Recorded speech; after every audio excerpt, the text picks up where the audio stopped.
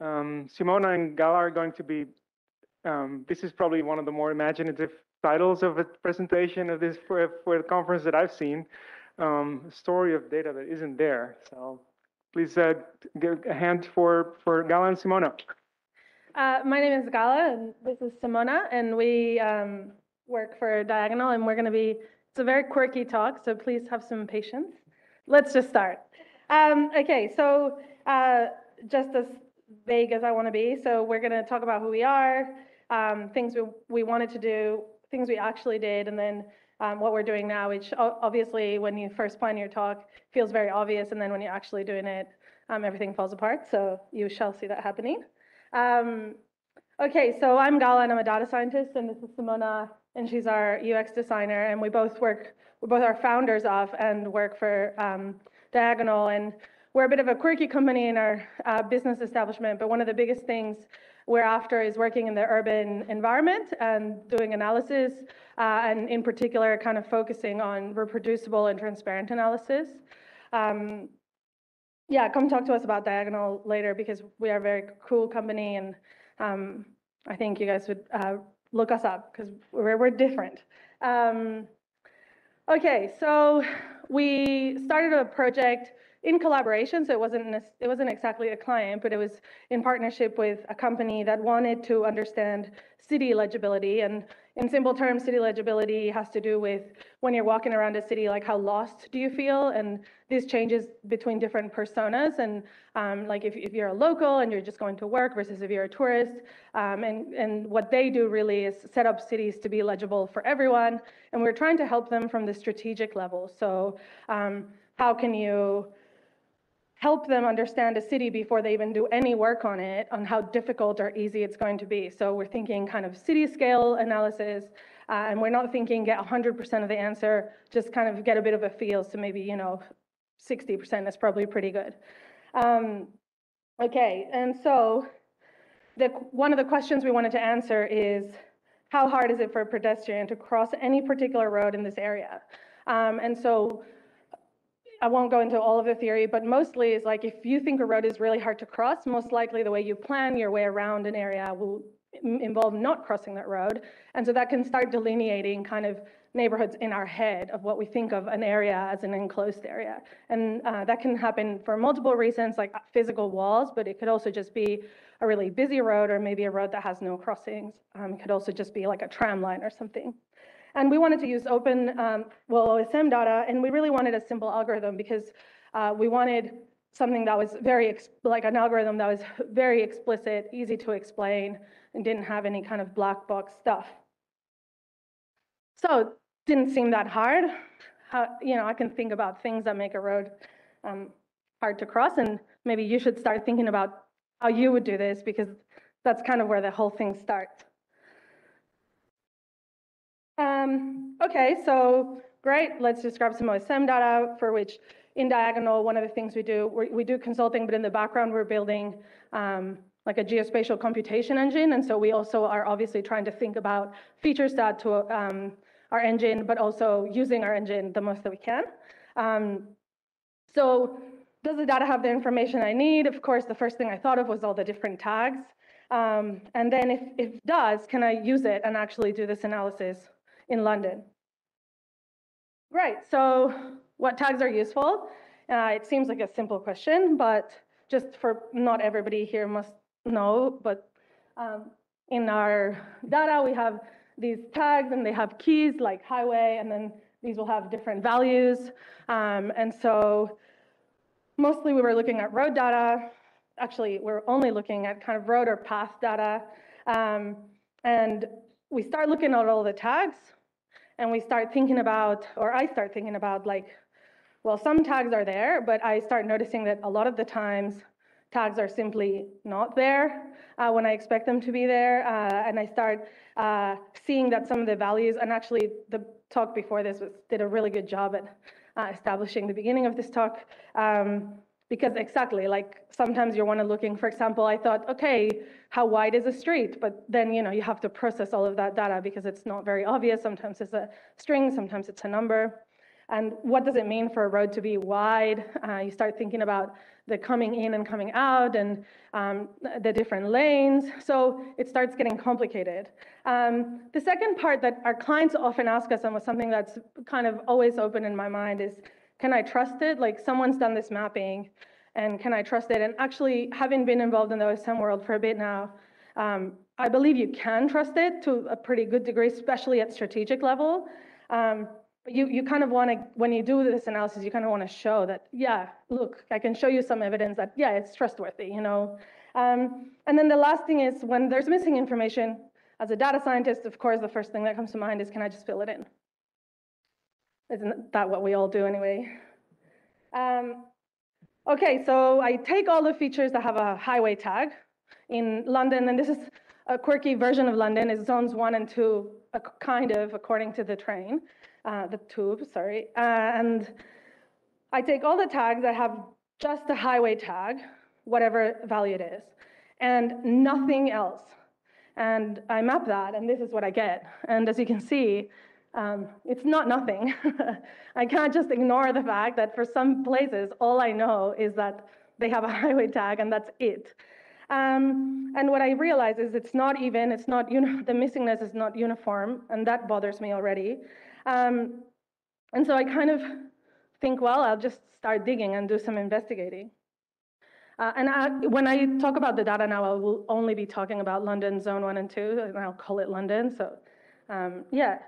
So the next thing I do, because I'm thinking about crossing a street, I think about footway as one of the tags in highway, which is, there's a lot of.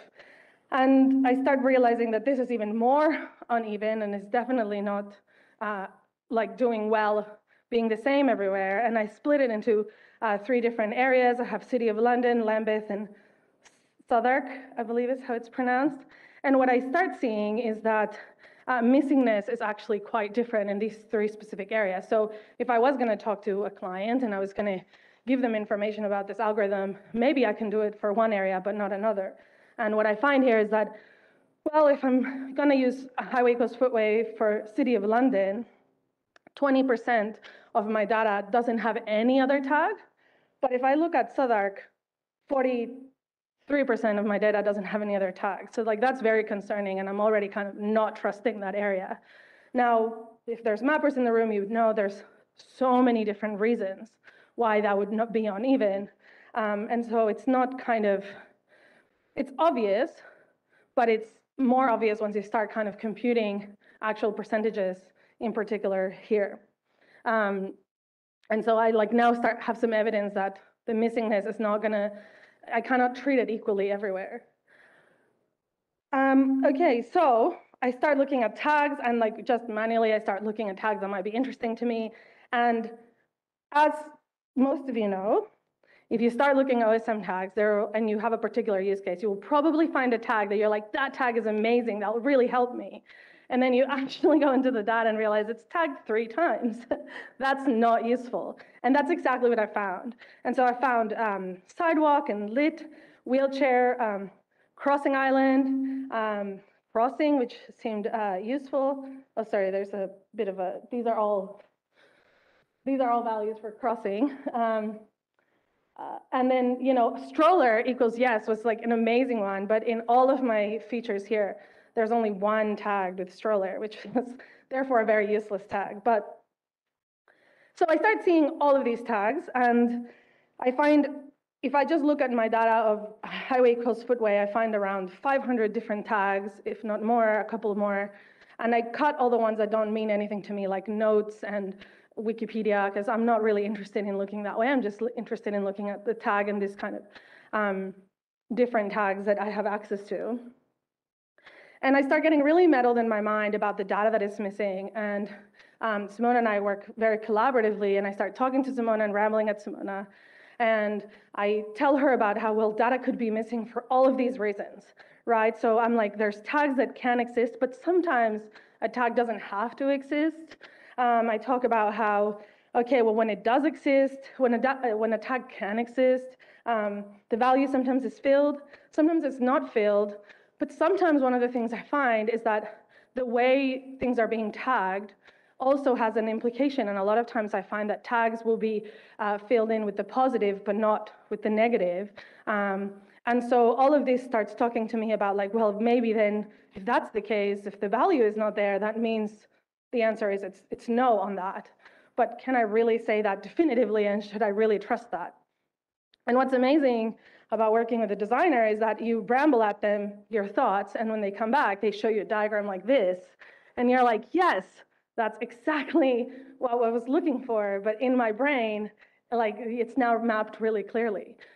And so I start thinking about, well, what can I do with this diagram? And if we start looking at specific examples, we can think about some technical ways, like I can definitely write some machine learning code that would help me imply some of these values and fill them in. I could also conceive, if I was very interested in this particular idea, I could pay some mappers to simply map the data and the tags that I'm very interested in. So there's definitely ways to get around it, but it's starting to get quite messy. And so I'm just gonna kind of go through this diagram with examples so that you get meddled like I did. And so I look at the lit tag, which by the way is missing in most of the features that I have, even though I expected that one to be pretty thorough. And what I see in the lit tag is that, well, it should always exist. Some road segment is always lit or not lit. And so I can already dismiss that tag cannot exist because just physically it should exist. But then I start thinking about this other side, what the value is filled. And I see that most times if it's filled, it's in a positive direction, like it's telling me something about the lighting, or it's just telling me that it is lit. And so maybe one could assume that if it's not there, I could maybe go around thinking the answer is no. And this feels comfortable if there wasn't so much data missing within the lit tag. But maybe, for some subset with other tags, I could decide, well, if it contains these other tags, maybe the answer is no. But as you can see, I start going down this road of a lot of uncertainty that's making me quite uncomfortable. And then I look at other tags like crossing, where it never says no. And so this is a different example where, well, the tag can exist. It could be that it's not relevant, like if I have a really primary road segment, telling me that it's not a crossing probably doesn't make any sense. So does that mean that crossing equals not a crossing whenever crossing isn't there? So it starts getting quite complicated. And I take a step back because things aren't working. I'm going down series of tags and it's not yielding me more information. It's only yielding me more questions. It's only making those diagrams more complicated, and exploring the data, as the previous talk said, it's not tabular, so it's actually quite hard to go down these paths. And I start thinking about the fact that, what was I actually trying to do? And what are we at Diagonal and me as a person really interested in doing? And what I'm interested in doing is not necessarily just answering, can I cross this road physically? What I'm interested in answering is, when I have problems like this, do I have the tools to explore this data? Do I have the tools to select different kind of tag combinations and then understand what is the landscape? What am I dealing with here? I'm very interested, and in Diagonal we're particularly interested in collaborative work, both with our very multidisciplinary team, which it is, but also what we want is our clients to be able to explore that data and look at the tags that we're going to be using for analysis and feel confident that maybe they found a tag that was relevant. And we really want to make tools not to make decisions for them, but for them to feel like they have access with analysis to make decisions by themselves. And what we really like is definitely important to us is experimentation. And so what I'm seeing is that all the code I'm writing is like too deep, and it's not abstract enough to really understand the general problem. And so that's where I push on to Simona to talk to us about what we're doing and want to do next.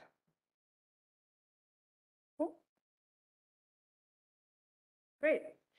So as Gala was saying, as we were working through this analysis and running into these issues, we started to think about how might we integrate some of these findings into our tool. So how we wanted to explore what tools would allow data scientists to explore the completeness of tagging in their area of interest. And I'm going to talk to you about two features that we're exploring, and I'm going to do that by running through an example. So say you're interested in London Zone 1 and 2, like we were before, and you want to see road segments that are tagged crossing island equals yes. So you filter by that tag. Oops. To the right. Yeah. So you see that selection on the map. Those red dots are basically road segments that are tagged with crossing island equals yes. So the first feature I want to talk about would allow you to explore the values of that particular tag and their distribution. So as you can see here, there's 25% yes and 75% no for crossing island in London Zone 1 and 2. And this is really just an extension of a tool that already exists in the OSM ecosystem of tools. The only thing that we're adding here is the ability to look at this distribution for your area of interest. The second feature is represented below, and it allows you to see whether the road segments that have this tag also have other tags, or whether there's, road segments that have that tag that have no other tags, in which case perhaps it's a bit harder to do any analysis on them. And if they do have other tags, you can see these. You can see these in this tag tree, which looks for the next tag with the most features.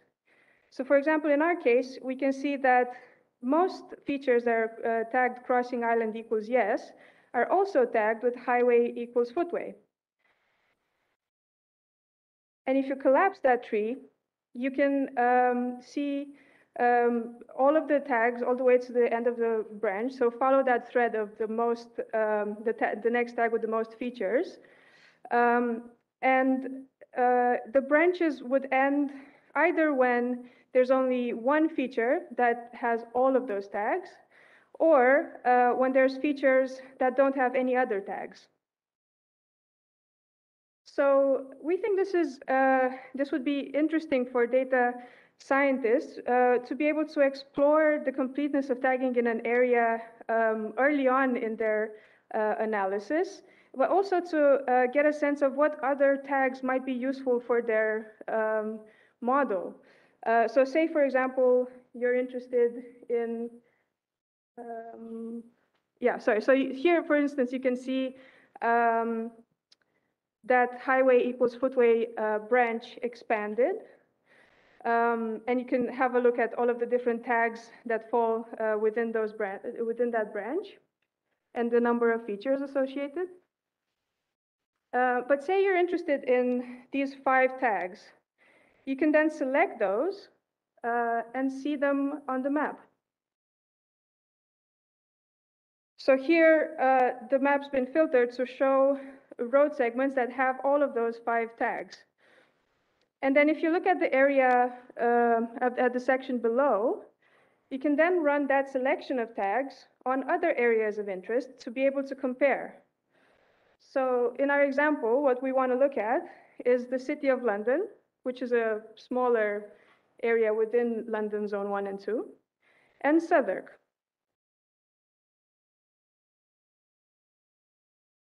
Oh.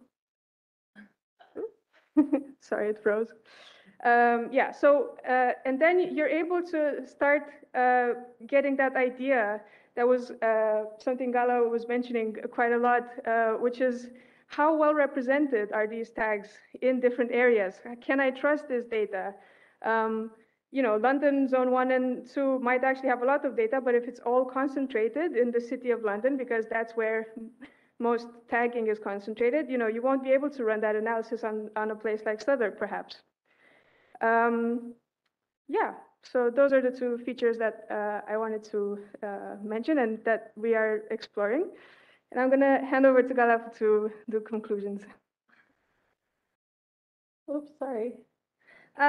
Yeah, so I guess we just wanted to end the talk kind of, for me, it was the biggest thing I want to say is like, you're a data scientist or an analyst, but ultimately when we work in things like OSM, our work joins maps to people. And as such, like collaboration needs to be at the core. And I guess one of the things we wanted to pitch in this talk is the value of working with a designer, not when you're done with your analysis and you want to present it, but rather with a designer while you are doing your analysis. Because actually what that lets you do as you're working, as you're thinking, it lets you start visualizing not just a map, but your thoughts, and it lets you create these diagrams of kind of the process that you're taking and how valuable that can be, because I think, at least for us, answering that specific question is just never going to be as valuable as answering the general question, as creating tooling that lets you take it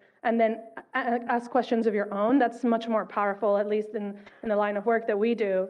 And so I guess this talk, although it's all about missing data, the biggest point to it is that missing data is really messy and difficult, and therefore kind of acting alone as technical people is a disservice to the question. And the best thing you can do is to start being multidisciplinary and adding kind of all these other people into your process. And it adds clarity, it adds value to the analysis. And the last thing that I'll say is that it will also then add collaborative power at the end of your analysis, because you haven't just done some analysis, done a lot of thinking, and now put it out to someone to describe it to someone else. You actually have added collaboration by design, and that's really, really important. And so that's what this talk turned into. So thank you for listening. Thank you both.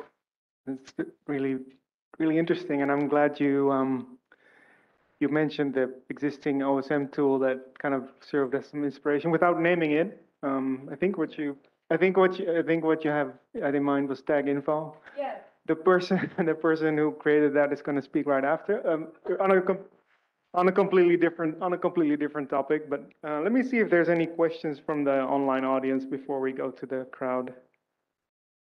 Any questions from the crowd while I reboot this thing? Oh, there you go. Any plans to make Atlas publicly accessible and/or open source?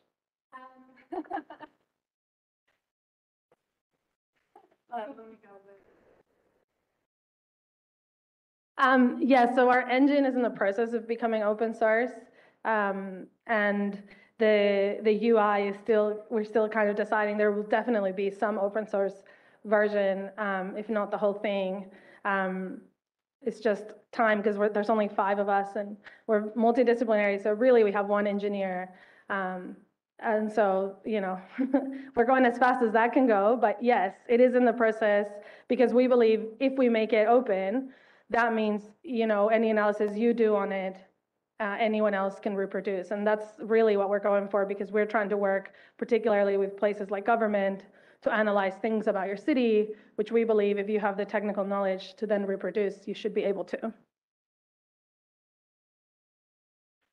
I do have actually one question from the online audience.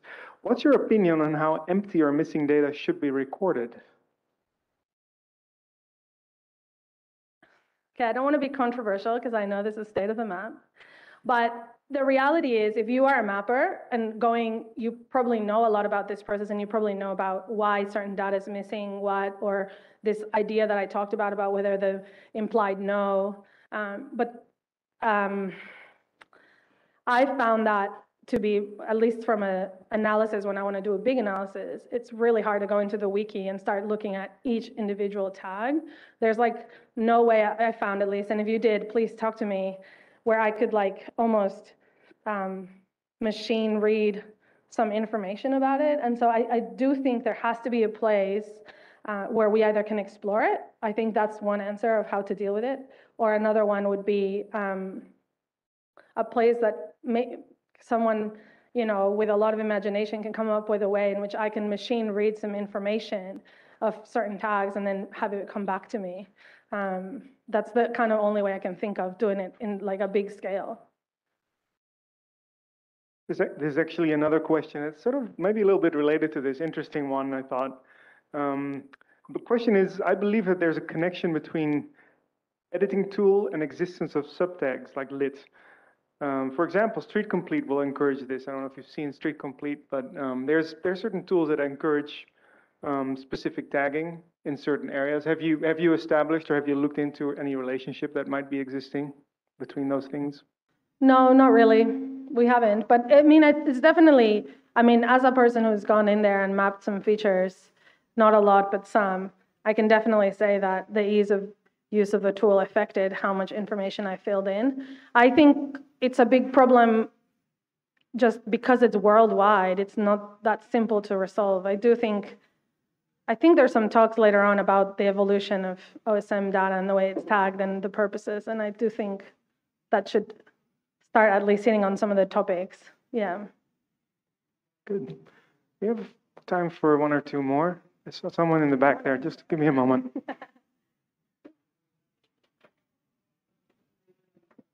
Thanks for that talk. I'm curious, who are your clients and what type of questions are they asking about the built environment and for what purpose? So I'll speak about me, Gala, because our clients, our product is not specified enough to really have one specific client, but one of the clients that I'm very interested in is local governments. And local governments are constantly doing analysis, for a really simple one is the 15-minute city, which if you don't know what that is, it literally means like within 15 minutes, what kind of stuff can you reach? And this is, in some sense, not a difficult question, like grab the data, do some routing, and then find out, But this is something that they do to evaluate kind of how good they're serving the community. And they usually don't do this in a very programmatic way. And therefore, they're kind of doing it once every 5 or 10 years. And I think most people in this room would understand that you could probably build a tool that could just do it instantly and could just tell them literally day by day as businesses change and they get updated in the map. And OSM is a perfect tool for this because then if you're a person in the community, you can be updating data and seeing your city improve or deteriorate in the 15-minute city. And so these are the types of questions they're asking. There's also lots of questions around transportation planning, especially if you want to think about transportation planning just from a transport perspective, that's very problematic. And I think we've all have seen that in the car-centricness of a lot of our cities. And the kinds of questions we want to answer is more the trickle-down consequences, which is like, well, what if you want to think about the assets of the city as well as the transportation and as well as maybe some secondary consequence? So this kind of complex linking where there's a geospatial factor in potentially one or multiple parts of that linking. But yeah, government is a great one because it's citywide, and I think that's what I really like. But yeah, property developers could be a different side to it too. Thank you both. Okay. Oh, there was, yeah, I think we need to start switch over. But any other questions for the team here? Please I think there's one question here, yeah, in the middle. Sure. Just a quick one. So as far as I understood, your tool analyzes data completeness in an area, but have you considered also about if the data is up to date or not, or including that information in the tool as well? Sorry, our tool, we are trying to add this to our tool. I just want to be very clear. I don't want to talk about things we haven't actually done. This is what this kind of prompted. Whether data is up to date, our actual computation tool can just take the data from OSM at any given point and then compute it on what you've got. So it's more a question about whether OSM is up to date, and we all know that's a fuzzy, big question that I can't answer. Yeah. Thank you. Okay, thank you both. Thank you.